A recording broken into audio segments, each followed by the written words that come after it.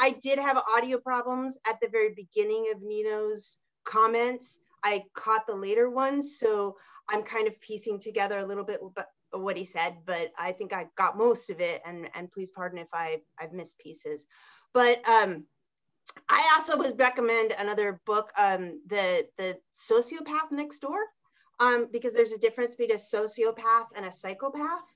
A sociopath has some type of weak conscience, not a strong conscience. A sociopath has technically no conscience whatsoever. They both don't feel remorse, and they both have tremendously detrimental behaviors. And you tend to see sociopaths as well as psychopaths. There are more sociopaths obviously than psychopaths as a percentage of the population, but you tend to see both groups vastly overrepresented in two places, and I bet you guys can guess where. Prisons and corporate boardrooms. It is not a surprise. But I wanted to get to some of Nino's comments on surveillance, and specifically, he was saying that when I cut in, and I apologize if I didn't get the full extent of this comment, but you were saying that, for example, monitoring what programs, computer programs a person is using wouldn't necessarily be surveillance, wouldn't necessarily be compliance. And actually, there's enormous mission creep in compliance, where all of a sudden, in order to say, look for insider trading issues, you are listening to everyone's phone calls, literally listening to their phone calls, and having computer audio analyzed by AI that's listening to flags. You are also reading all their emails and having computer AI go through their emails. So that is an enormous vacuuming up of information. It's a vastly unnecessary vacuuming up of information.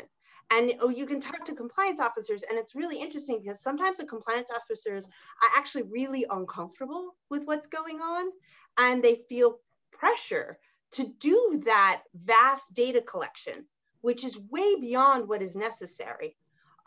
In order to feel as though they're doing their job, they're being responsive, they can speak to regulators, they can cover their rear ends, all of these other issues for the company. And it's become this vicious cycle where, yes, all of that surveillance is now wrapped under compliance. So yes, looking at what computer programs people are using is absolutely become core to compliance, even though I would argue with you that that should not be compliance. Right, that there should be a rejection of the over surveillance, of the overreach of the collection of data in this way. And yes, I do think that the GDPR. So I am a lawyer, and I can talk a little bit about some of the legal standards about collecting information. And we are right at the edge. In fact, we have surpassed them in Europe with the GDPR. And there is this actually really interesting tension, especially in the financial sector, where regulators are pushing banks, especially, to collect enormous amounts of data on their employees and their employees' actions. And that is in direct conflict with the GDPR and the right to be forgotten. And so, for example, under the GDPR, you would have to, which is the European privacy framework, a lot of that data has to be deleted after 6 years. And it's the financial regulators who are pushing the banks not to delete that data, because if they want to make they imagine, and by the way, as you talk to financial regulators, and I talk to a lot of financial regulators, and the New York Federal Reserve Bank is getting smarter and smarter about this. I've been talking to them a lot about reforming their policies, and the fact that regulators are pushing a lot of this and actually pushing bad behavior, pushing the unethical wrongdoing that they say they're trying to prevent. The regulators are pushing the banks to collect that data and maintain that data and keep that data far past when an employee leaves. So if you think about it, if for example, so I'm wearing a Fitbit, right? I do data surveillance and data privacy, and I am very careful about where this Fitbit Bluetooth connection goes and who has access to that data. And I do not put it on a device that's accessible to my employer's network. Why? Because they could figure out off of my Fitbit, and this is not me being paranoid. There are plenty of legal cases like this They can figure out my heart rate. They can figure out my temperature. They can figure out the steps I've walked. They can figure out if I had sex last night and who I had sex with because they have my GPS location. So, and especially being female, they can figure out fertility cycles. And that is almost always used against employees. And frankly, as a lawyer, often what you want to counsel employers to do is not collect that information. Do not have that information on women's fertility cycles. Why? Because the moment a jury hears that, you are going to be liable for employment discrimination, right? There's a lot of stuff that they should not collect because you open the door to liability. And people really haven't talked about that and had that conversation, but they should. Also, I would just say that Nina was talking about the rise in misconduct. That's directly related to the rise in surveillance and the invasiveness of surveillance. And what you are seeing is a poisoning of the workplace. I'm going to say some things that are a little controversial, surprise, surprise, but I think that this needs to be brought out, that a lot of modern management techniques come from a very dark place. So we know, as a matter of the historical record, and this is well established, this is not my work, this is Catlin Rosenthal, this is Matthew Desmond, this is amazing researchers out there, and historians largely, that the roots of modern management techniques are in the slave plantations of the US South and the West Indies. That's how you could figure out how to control people. That was the beginning of the task system that replaced the previous system for enslaved people, which was the gang system in which you worked under supervision for a specific period of time. For the first time on these plantations, because they had complete control of the population, they were experimenting with how to incentivize people. And that had no limit. So, in a blacksmith shop, you might have an enslaved person be responsible, and these are hypothetical numbers, but for 10 horseshoes a day, and they were paid monetary bonuses at the end for producing more than 10 horseshoes. This is exactly our management system, and this is the system that Frederick Winslow Taylor explicitly adopted, right? I mean, the very word task comes from slavery. A taskmaster is the person who supervised the slaves. Now, there is a point to be made that, of course, for as long as we have delegated positions and we've delegated work, you've had to supervise people. But the methods by which we supervise people have changed dramatically, right? And the technology has changed dramatically.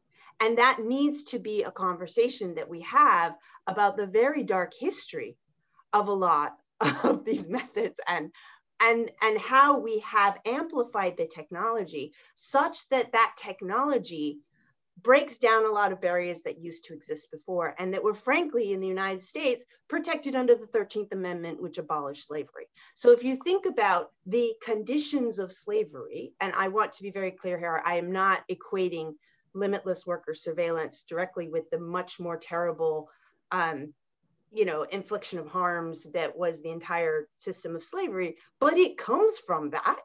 And we have the historical record and the historical tie, and that sounds controversial, and it isn't. Go look it up, it's not.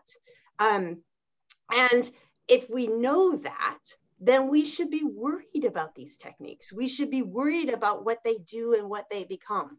And so we are breaking and the breaking down of certain barriers, which we have spent historical time building up to protect the autonomy of people, right? So if you're thinking about the time and place of the workday, right, you need to think about, you're no longer checking in and checking out of the factory floor. If you're thinking about the extension, so the boundaries of location have been broken, the boundaries of time have been broken, when we're talking about the responsiveness continually to electronic devices and answering from your home and in other places.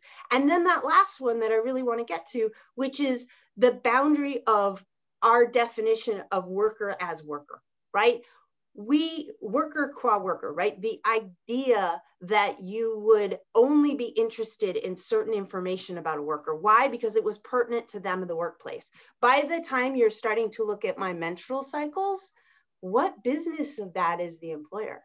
I mean, there should be a yuck factor there, like an ick, you know, and that's where we're starting to go.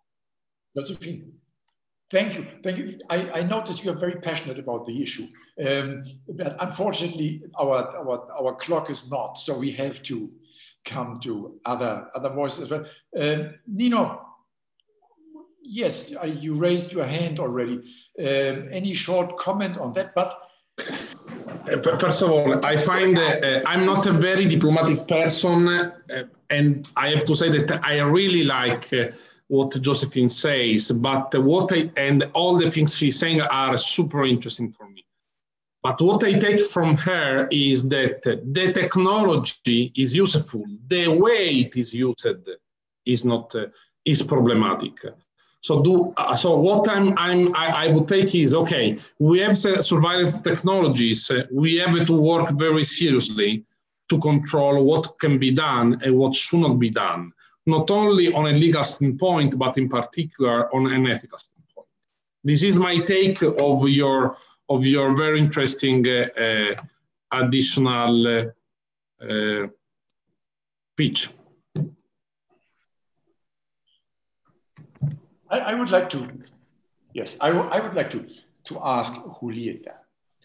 Julieta, you listen to sort of two very different voices. And the question is, we know surveillance at the workplace is common. In almost every company, it happens. Josephine said that at least too much surveillance results in negative ethical consequences. How do you think, from a practical point of view, a balance between surveillance and trust can be struck? Hi, Matthias.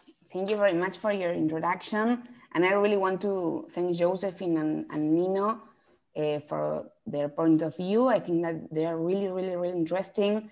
But taking this to the ground, and in a compliance position in a really huge company working in compliance, I think that we don't live surveillance as Josephine is describing. Maybe not so the surveillance as surveillance, but of course that we have surveillance. Of course that all companies have surveillance on their employees, on their procedures, on their policies and everything. So I think that in here, the important thing, and I agree with Nino, is how we handle this surveillance, how we handle these tools that we have. So from my point of view, we are humans, of course, and companies are made out of people. So at the end of the day, we have a lot of tools, we have a lot of information, we have a lot of data analytics, learning machines, and that kind of things that at the end of the day, I don't understand how to use them, but we have a really big battery of information. So what are we going to do with that information?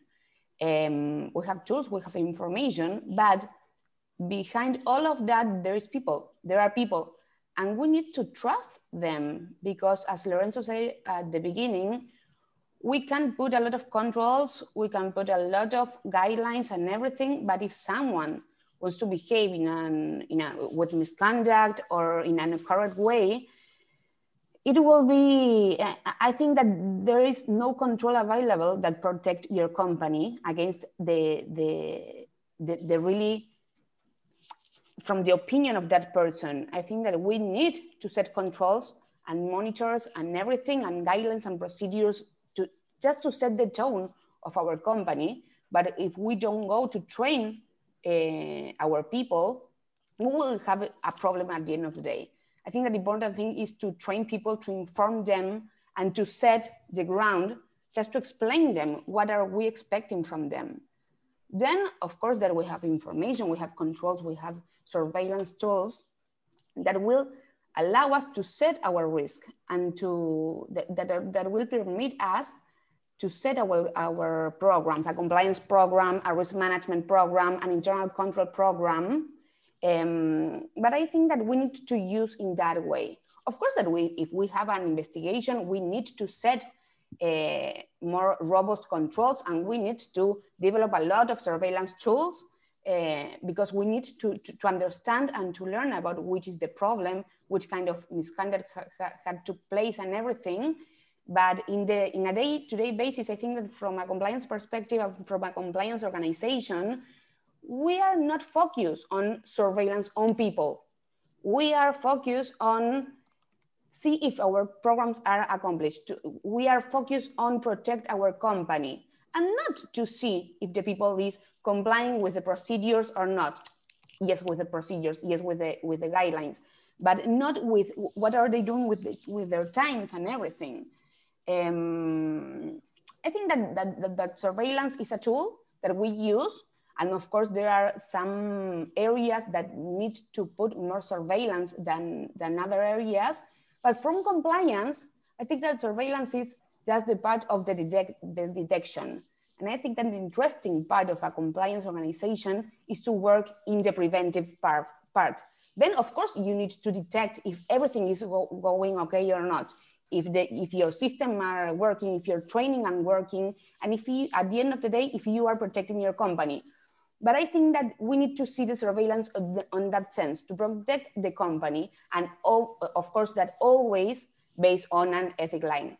And we have laws, regulations. We need to sign a lot of papers when we join a company, giving our consent of our information and everything. But I think that the most important thing that surveillance areas and the ones who has this power and these functions of surveillance needs to have in mind that the privacy and your information is your information and is information from our people. So I think that if all the organization has in mind this, have in mind this kind of principle, on the information of our people, it will be working okay, at least in the companies. Sorry, Nino?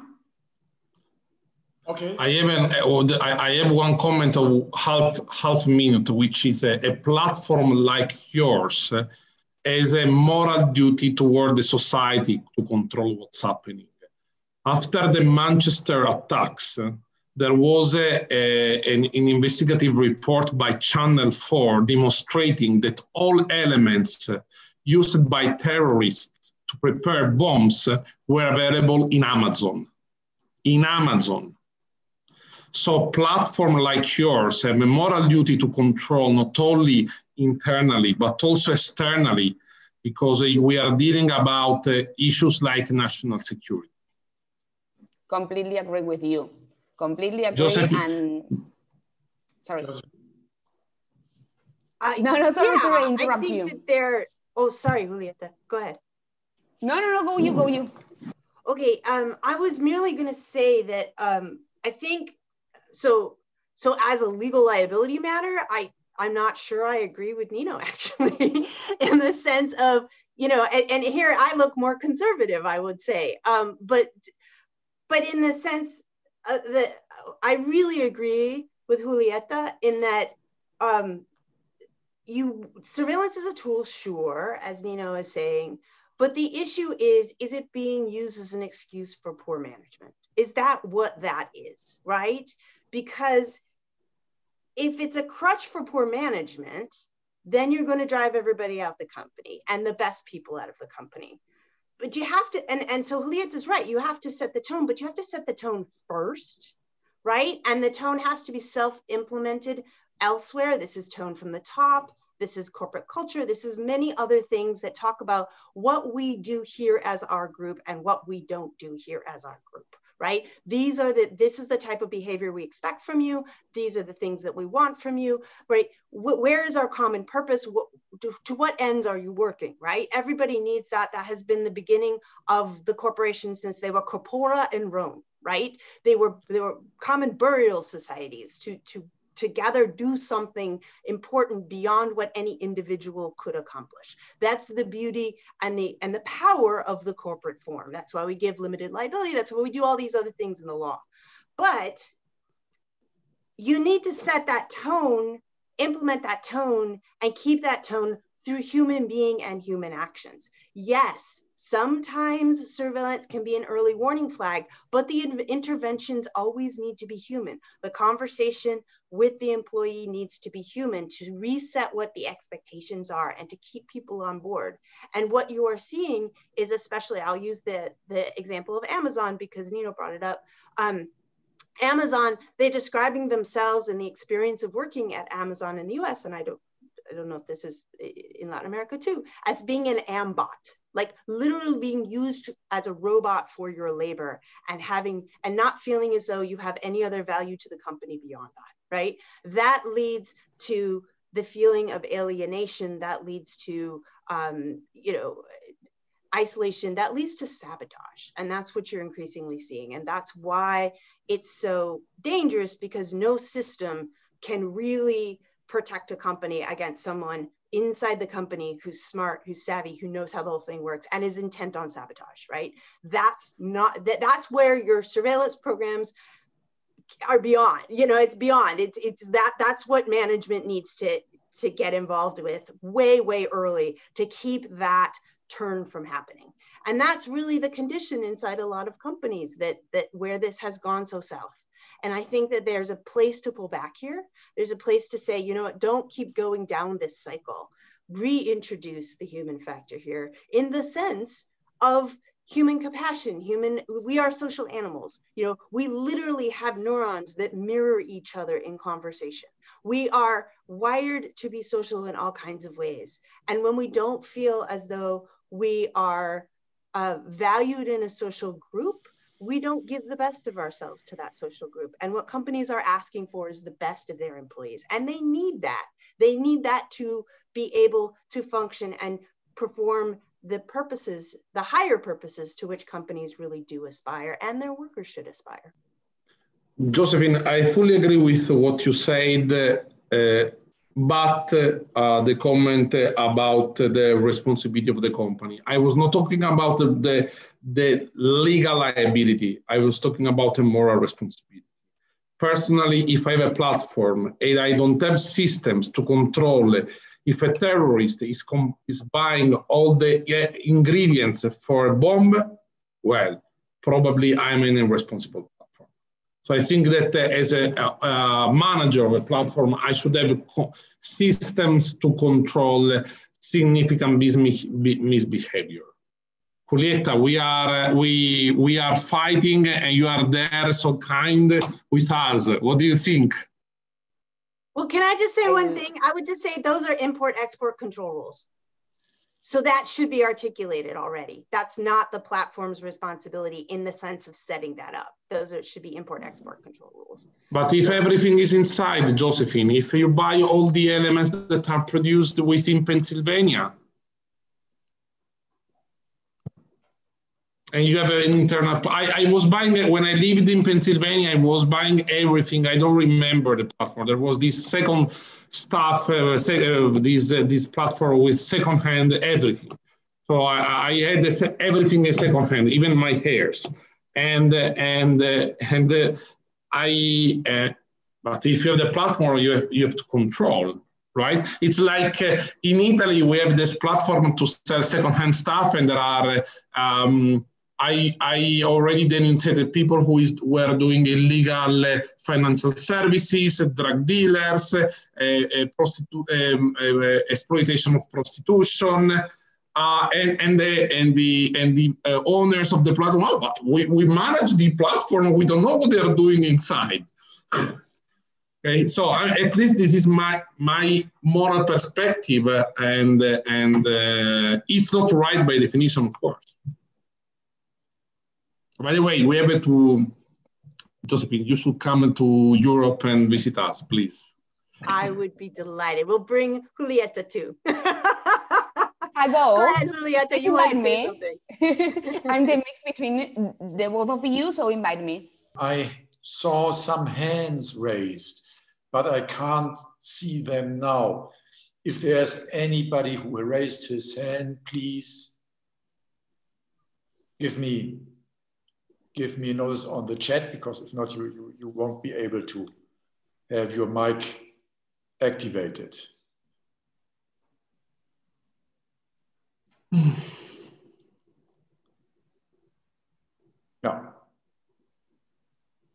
Nobody. But I had questions still to Julieta, because what we listened to from Josephine, especially as well from Nino, is a very high grade of surveillance. Do you observe surveillance to that extent and that technological sophistication in Latin America already, or are we a bit behind? I don't know if I am mute. I am not mute. I think that it depends more on the kind of company than in the location of the company. For example, if we are talking about multinational companies, it doesn't have a lot of sense to see if we are sitting in Argentina, or if we are sitting in Germany, or if we are sitting in the US. I think that for multinational companies, this kind of activities, the surveillance, the culture of the company, the procedures and everything is coming from HQ, so from the headquarters. So in general, for multinational companies, I don't see as much a difference if it is in LATAM or if it's in Europe. It depends on the global perspective of the company. But coming to LATAM, I think that we have a lot of small, our most part of the companies are smaller companies and medium-sized companies. And maybe they don't have the tools, the technological tools to do surveillance, but they maybe, as the companies are smaller, they have like more contact with their employees.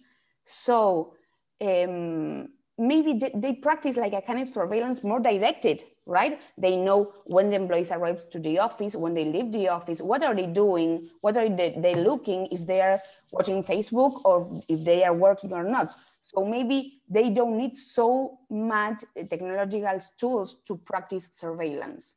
So I don't know, it's like maybe more like a philosophical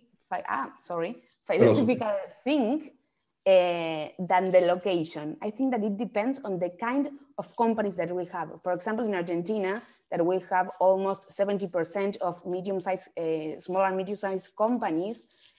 I cannot say if they have technological tools or not, but on the other hand, I cannot say that they are not being surveilled and that the employees are not being surveilled by their bosses or the owners of the company. So I think that is the difference. I don't know exactly. I work in a really huge technological company with a lot of information, of course, and with a lot of tools for surveillance. But I think that in general, if we need to set this in a LATAM level, we need to think on which kind of companies do we have in here, which are the LATAM companies that we have. And of course, that we have the multinational companies too, but I think that the most representative thing are the small and medium-sized companies, and this is like a kind of different culture and different access to the technology. Okay, thank you so much, Julieta. Thank you very much, Josephine and Nino. That was really a great part of our conference and very interesting.